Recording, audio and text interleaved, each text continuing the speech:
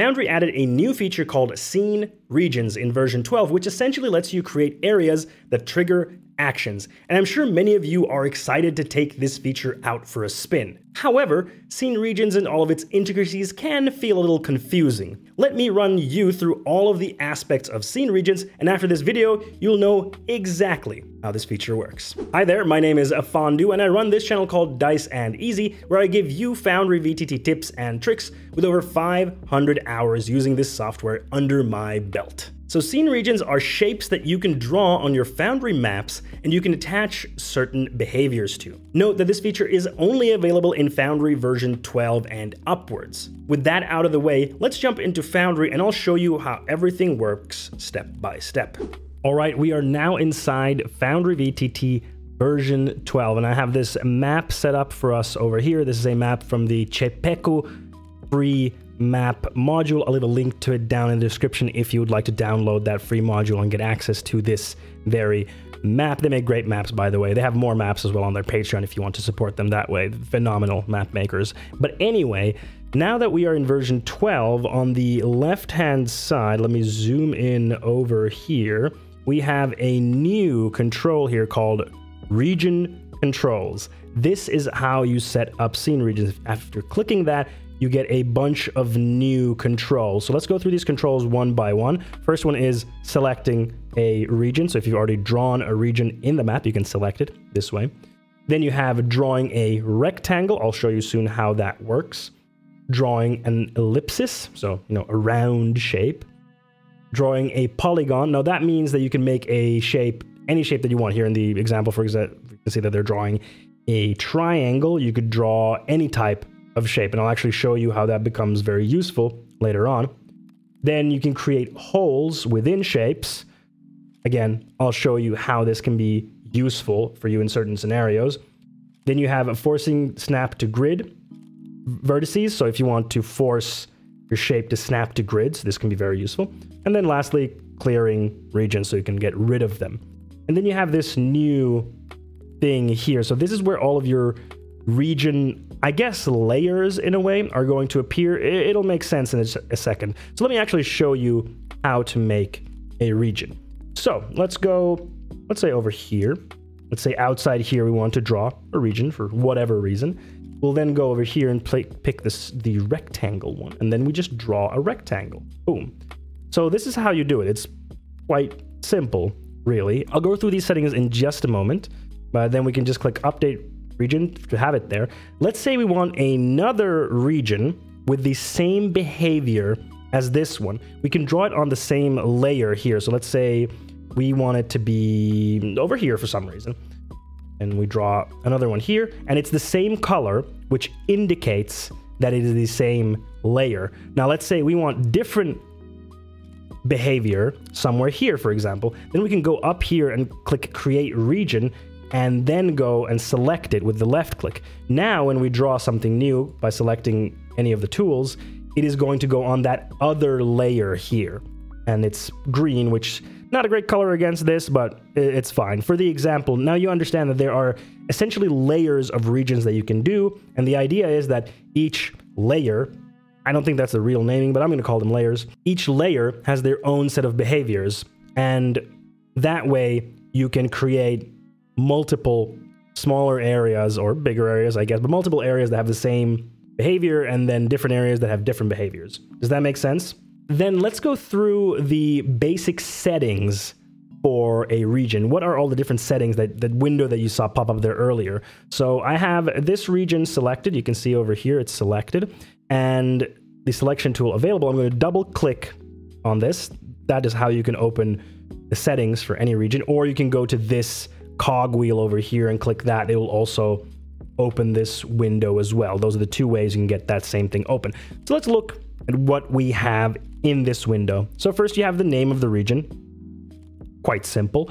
Depending on what you want the region to do, you might want to name it in a certain type of way. Again, think of these as layers. So name your layers appropriately. Don't just call them layer 1, 2, and 3 and so on, or region 1, 2, and 3, because you will get confused. You will forget what each region does. So try to give them a descriptive name.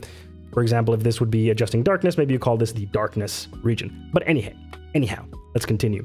Next, you have the color. So you can pick a color for this. You can put the code directly here, or you can click on this little thing and it'll open a color picker for you. And then you can choose a color for yourself just to make it easier to color code things. For example, that green that we saw over here, not a very good color at that point, so we might want to change it. But anyway, back to the window. Elevation. So if you want the region to have certain elevation on the map, meaning that it will only affect at a certain height, then you can put the bottom of the region here and the top of the region here. So you can set a range. If you don't set any range, it will affect the map no matter the elevation of the token that enters it. So it is the elevation of the token that enters it. Let's say we would put 20 to 40 feet. And then if a token is at 0 feet or it's at 60 feet, the region will not affect them. Then visibility. So this basically means where can this be seen?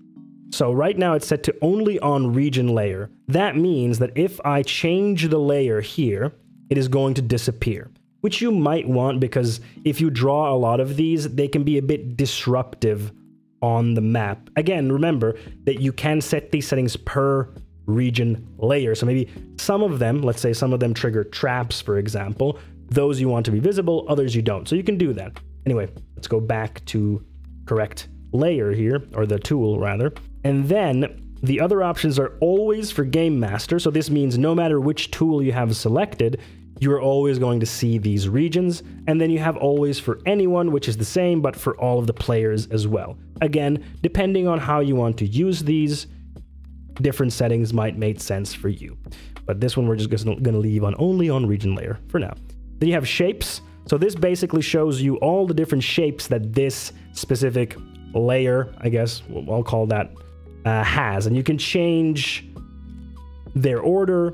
You can change them to make a hole instead, and you can get rid of them. You can add new ones here from controlled walls as well. Then the big one, behaviors.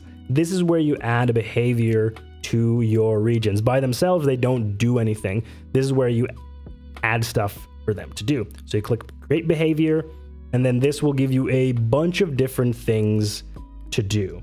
And once you choose it, it'll give you some new controls for what to do with that specific behavior. And then if you update the region behavior, then boom, it will be active. But let me go through each of those behaviors now and show you what each of them does, because those are the things that you're going to be interested in to make certain effects. So the first one is called Adjust Darkness Level, and it does just that. It changes the darkness level within that area. Now let's get rid of these example regions that I drew because they're not really what I want to be using right now. So let me delete those. Let's say this room over here, this one, let's say we want that to be particularly dark. Let's say there's a magical effect in it that makes it dark. Well, now we can take a rectangle, zoom in a little more, draw it over this area, like so, and we'll call this darkness. Remember when I told you to name things well? That's one of the reasons. And we'll change that color to be like a dark blue. I think it'll be a little bit more readable. We'll only have it visible on the region layer. That's fine, doesn't matter to me. And then we will go to the behaviors, click the plus, adjust darkness level. I don't want to give it another name. That name is completely fine. Then here we are. Now, behavior status, you can disable it if you want. Maybe you have another thing that activates it, for example. But right now we're going to just keep it active all the time. There are different modes for the adjust darkness level. You have override, which means that it will take the current darkness value and replace it with whatever you tell it. You have brighten, which will do the opposite of darkening. It will make that area brighter by a certain amount, and darken, it will darken that area by a certain amount. Let's select override for now, and let's make it really dark so we can see the difference. Let's make it like 0.9. So it's really dark. And update region, you can already see it updated there, right? So it is now darker. However, a little hard to see because of how we have it set up. So the tool is now, the region is being shown, a little hard to see, but we can just change to another tool and bam. Now you can see that this part of the map is darkened. And this can be a cool thing for you to do. Maybe you have cave, maybe you have magical darkness that is blotting out an area. And then you can use this. Although for magical darkness, we'll have a little something else, which I'll show you in a bit. And yeah, that is how you can adjust darkness in an area.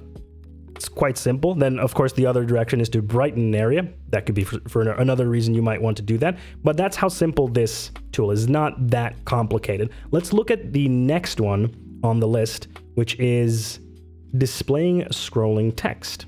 Now, let's say we want to display some scrolling text. We'll create a new region. We'll draw some scrolling text over here for some reason.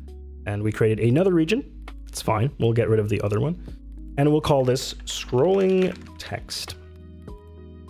Color's fine. Only origin layer is fine. We'll go to behaviors, click plus, and then we will go to display scrolling text.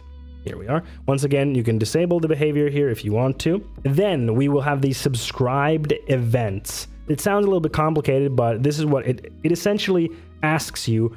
What do you want to trigger the thing that happens in this scrolling text? You can put token enters, token exits, after token moved, so after a token has moved within that region, that shape. Token moved in, so token has been moved into or out of. Token starts its turn there. Token ends its turn there. Token starts its round there, or token ends its round there. Let's put token enters as the event, and you can put more than just one event. So maybe you want it to happen when they enter and when they exit, for example. You could do that. Text, hello world, nice to meet you. That's the text. The color is going to be, sure, it'll be white. Visibility, we can say anyone can see that. The game master can only see that, or observers can only see that. That way we choose what happens. Then, do we want it to display only once or every time the trigger, the subscribed event happens? So there. I've created that. Now let's add a token that we can control. Let's add this vampire here. I'm going to add the token over here, actually, because there was a wall there. So now we're going to move in. And there you go. You saw the text scroll there. I mean, it was really small, but that's what that essentially does. So if we go back and then we move, then you see the text once more. Let me zoom in a little bit so you can see it better. Let's do it once more. Hello world, nice to meet you. So that's a pretty simple thing that you can do with text. Let's look at the next behavior, which is executing macros and scripts. All right, I've come down here to create another region for us to show how macro triggering and script triggering works. So let's draw another area here right before this token so we can make it easy to see how it works. And I've named all of them now because, you know, good practice and all that. Let's open this bad boy up and go to behaviors, click plus, and then select execute macro. So again, you can disable it here if you want to for any reason, if you don't want it to be used anymore. Then you have the subscribed event. This is the same thing as with the scrolling text. You choose what is the action that will trigger the event. So we have region boundary changed and behavior status changed. So these are different from the scrolling text, but otherwise it's the same options here. So I'm going to put token enters as the subscribed event. Then you are going to need the UUID of the macro in question. So I have a macro down here ready, which is roll 2d20. So I am going to open that up. Instead, I actually rolled it. My bad. Let's see. Edit macro. So I can open it up. And to get the UUID of something, let me zoom in so you can see this better. You see this little book, this grayed out book icon here. That is actually a button and says copy document UUID. If we click that, it shows above here that it's been copied. And we close it. We go here. We hit Control V to post it. And then we click Add Document. And boom. Now the macro has been added here. I believe another way is also to drop the macro here. So let's try that out. If we go down here, then we drag and drop. That also works directly. So that's an easier way to do it. You can just drag and drop it over there. Then this asks, do you want that the macro is triggered by all users or a specific user with sufficient permissions? I'm going to put everyone because I want any player that would go in this area to trigger this 2d20 roll. There, we've updated that behavior. Boom. Now let's select this token And we're going to move up, and I zoomed out so you can see this area better, and you can see the dice roll. Let's change the chat over here. You'll see below me there, you're going to see a dice roll in just a moment. So click on that, go like that, boom, 2d20 was rolled, and then you see the result just popped down. So that's how that works. Of course, this macro was very, very simple, but anything that is a macro or anything that is a script, because scripts will work the same way. So that way you can have regions that trigger macros or scripts. Only thing with scripts, of course, is that if you click the plus button here, remember to choose execute script instead of execute macro. So otherwise, it's the same, except you have to write the script directly in here. But otherwise, you know, same deal. It's the same way that it works. And of course, I forgot to mention this earlier, you can have several types of behaviors in one scene region layer. So if you want this to execute a script and also to change the darkness level, for example, you can do that. That's a thing that you can do. All right. Now that we've seen how macros and scripts are executed, we're going to talk next about pausing the game. All right, we went a little bit higher up on the map. Let's draw a new area so we can pause the game there. New region, we're going to call it pause. Then we go to behaviors, pause game. Add that, and again, you can disable it if you want. And then, do you want it to only trigger once? So the first time that a token enters the region, the game is paused, but then if that happens again, it doesn't happen. Or do you want it to happen every time? It's up to you. So then you pause, you save that, you update the region, it's ready there. We're gonna move over to our token here, and then once it enters it, it would pause. However, you're not going to see it now because I'm the game master. So this is very important to note that for game masters, it does not happen. The pausing of the game only happens for players. This can confuse you when you are testing this as a game master, but it doesn't happen for game masters. The game master side, the game does not get paused. But I have confirmed and I have tested that if you are a player controlling a token and you move it in that area, it will pause the game. So don't worry, that is how it does work as designed. This is how it is designed to work. So the game master does not trigger the pause, players do. But that's it. It's very simple. It is a very, very simple thing. Next, let's look at suppressing weather, which is actually very interesting. All right, so suppressing a weather effect. It does exactly what it sounds like. You draw an area, and within that area, weather effects are not going to play. Let me show you a quick example of it, and then I'll show you a cool thing that you can do with it with this map. So let's draw a new area here. Boom. We'll call this weather. And then behaviors plus you go to suppress weather. That, and it is going to ask only if you want it to be disabled. That's it. There's no other controls for this. It's very simple. Now then, the question becomes, how do you add weather effects? Well, that you do actually from the scene's settings. So you right click on the scene, you go to configure, and here you go to ambiance. And in ambiance now, you go to weather effect. And there isn't a lot of weather effects here, but there are some, the usual ones that you'll want. We'll select rainstorm for now. And then you hit save changes. It is going to reload the map. And now you can see that it is indeed raining. Let's unselect that. And you can see now that there is this square here where the rain is not being drawn. It basically makes a hole in the rain or whatever weather effect you have. Now, this of course is very random here, just a square that doesn't do anything. What if we want this whole building so that it doesn't rain inside the building? We can do that very accurately. I'll show you how. We go back to our tools on the left-hand side. We have to select the polygon tool, so the draw polygon tool. And now, when we zoom in here, we can actually start drawing the exact shape that we want. Now I'm going to draw this. Give me a moment and we'll be back shortly.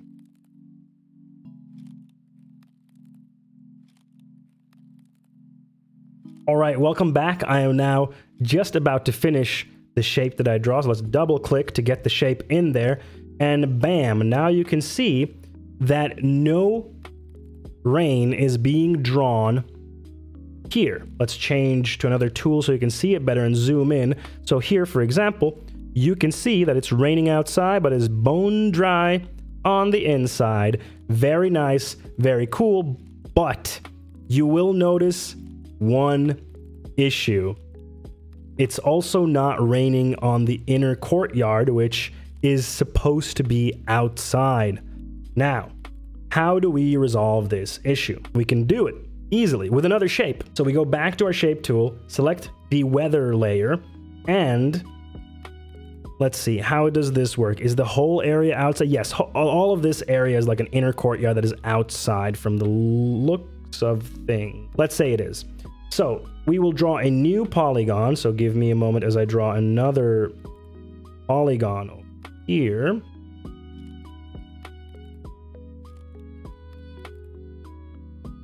All right, welcome back. I've now drawn this other shape on top of this shape. What we can now do is go to the weather layer settings, then go to shapes, and now we can see this polygon shape is being highlighted over here.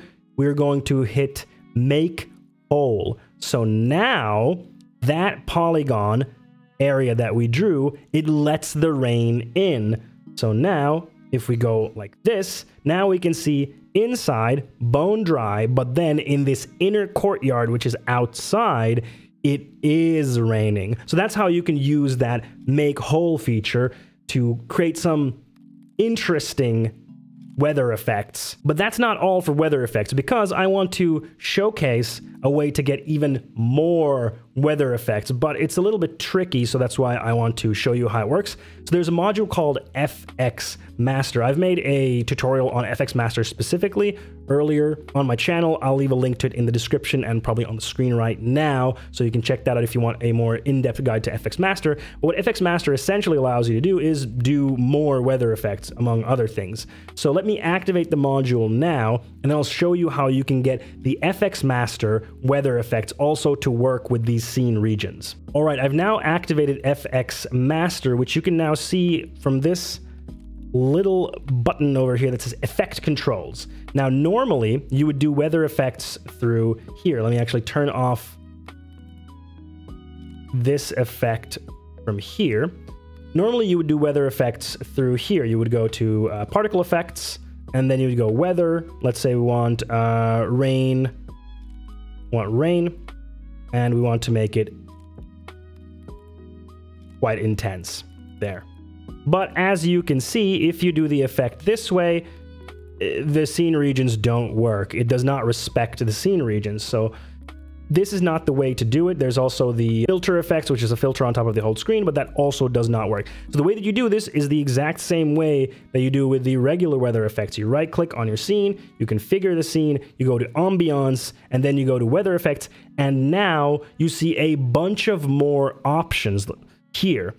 You see the basic options here, and then you see all of the FX Master options labeled as such here. Bats, birds, crows, eagles, clouds, fog. So let's go with fog, for example, and then we'll add a fog effect. Now, the only downside to this is that you cannot adjust the parameters of these weather effects as you could normally through here with the weather effect in particular. Let's say fog, for example. You have all of these controls here. Unfortunately, when you do it through the settings over here, you can't adjust them. But this is how you can get FX Master weather effects to work with these scene regions, as it were. As you can see here, the fog does not affect the inside and affects the courtyard. This is how you can get that working. Then let's talk about teleporting tokens through scene regions. So scene regions allow you to teleport a token when it enters into another scene region area.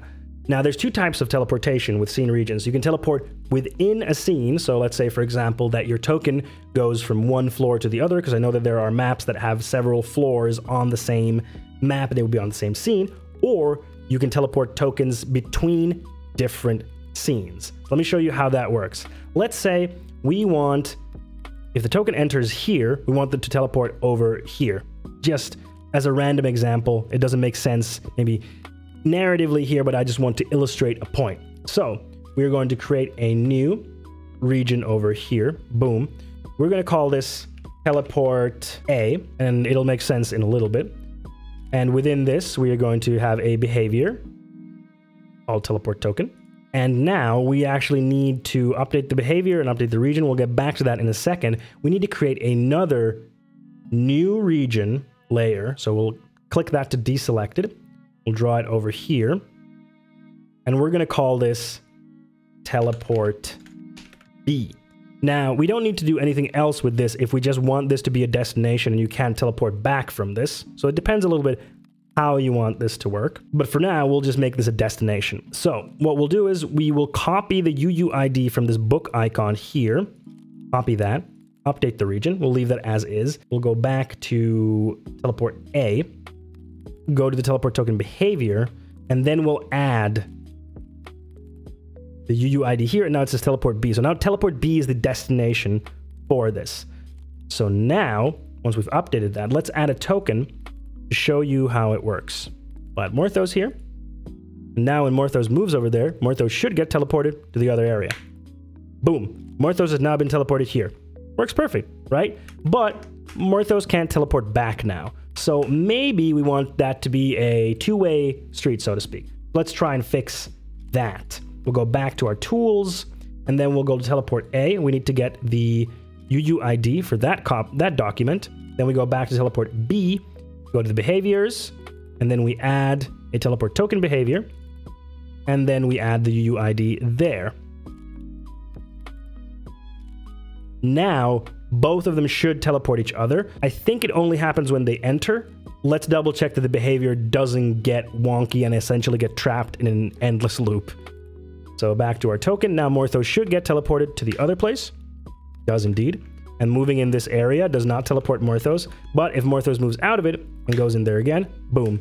So this way you could have stairs that teleport people. So now you can see how you can teleport within a scene. Let me show you how to teleport between scenes. All right, let's say I want the player to get teleported to this scene from our previous scene. This is also made by Chepeku. It's also in the free map pack I mentioned. Link is in the description. So now we are going to draw a new scene region in this scene. Drawing tool selected. Let's say we draw a little rectangle over here, like so. And then we don't need to attach any behavior to it if we want it to just be one way. Again, you can do the same where you can make it a two-way thing, just like we did before. Then you will have to attach a behavior to it. But we just want to be one way. So we will copy the UUID. Then we're going to go back to our previous scene.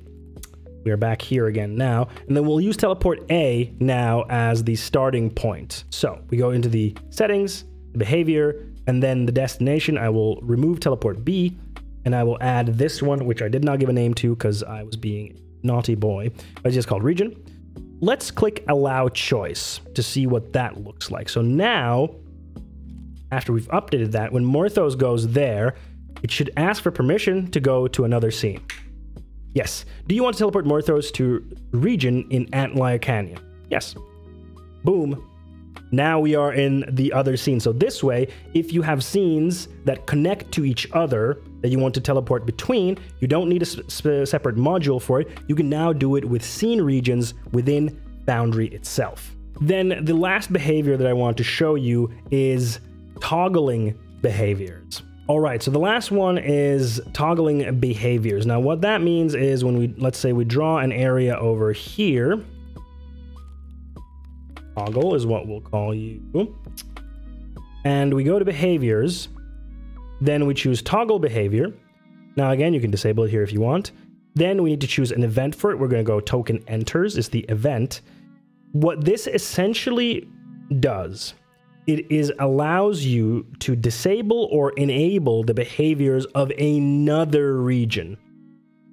So let's say we want to keep this teleportation here disabled until the player gets close to it for whatever reason.